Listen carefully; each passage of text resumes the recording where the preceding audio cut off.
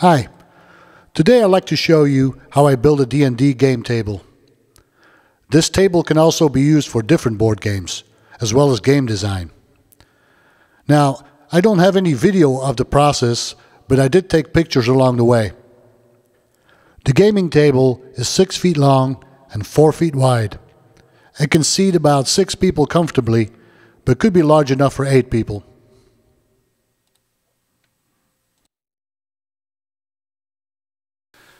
The table has a 42-inch LED TV built in for displaying maps or game boards or whatever it is you want to play. And the table also has a top so it can be used as a dining table. So here's the build from start to finish. I started off with a layout for the box that will be the play area with a hole in the center to accommodate the 42-inch TV. Then I added strips of 1/4-inch plywood around the TV area that will have felt on it, so sticky felt, for a better grip when you roll the die. Then I made a template out of some scrap wood that would be for the cutouts for the side drawers.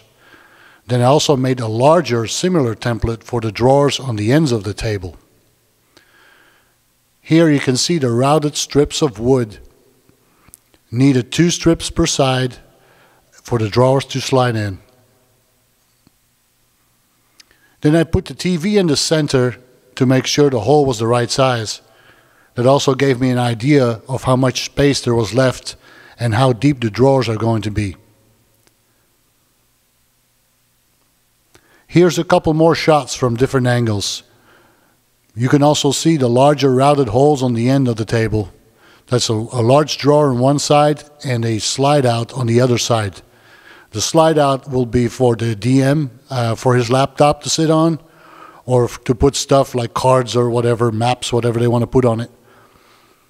The slide out is about 30 inches long and about 16 inches deep.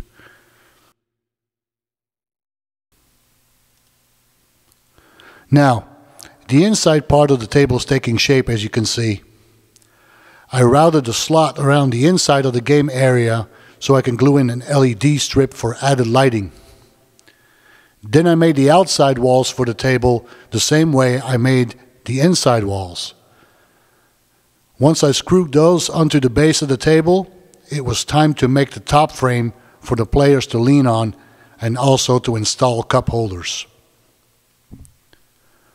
I cut a 1x6 strip of pine into thin strips, nailed and glued those to the sides of the 3/4-inch plywood where you can see the plywood layers, just to make it look a little better, so it looked like it's real wood.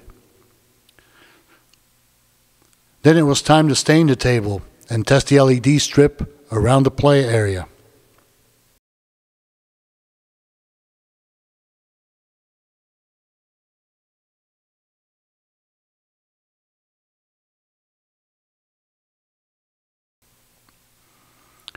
Next up, I added power outlets with USB ports on both ends of the table. The DM can plug in the laptop as well as charging phones if needed.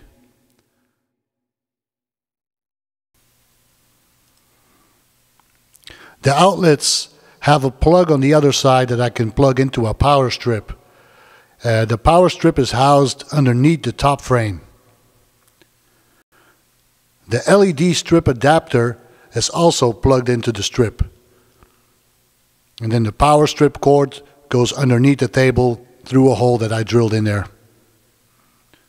Then also added an HDMI connector to connect the laptop to the TV. And the small hole on top of the outlets that you can see there, that houses the IR sensor for the LED light strip. So now it's time to make the drawers and drawer fronts. The drawers are made out of 3/4-inch plywood with 1/4-inch plywood for the bottom. The fronts of the drawer are made out of 1x4 select pine. Then I used a router to round off the sides of the fronts. The drawer slides are full extension, so there's more room for die, cards, etc. You know, whatever you want to put in the drawers. Then I cut 8 holes around the table to drop into cup holders. Next, you can see an almost completed table with the drawer fronts installed. Sticky felt was used to line the drawers and the inside of the playing area.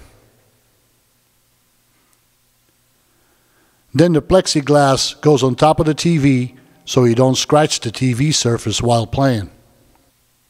The drawer pulls are added and it's time to test the setup.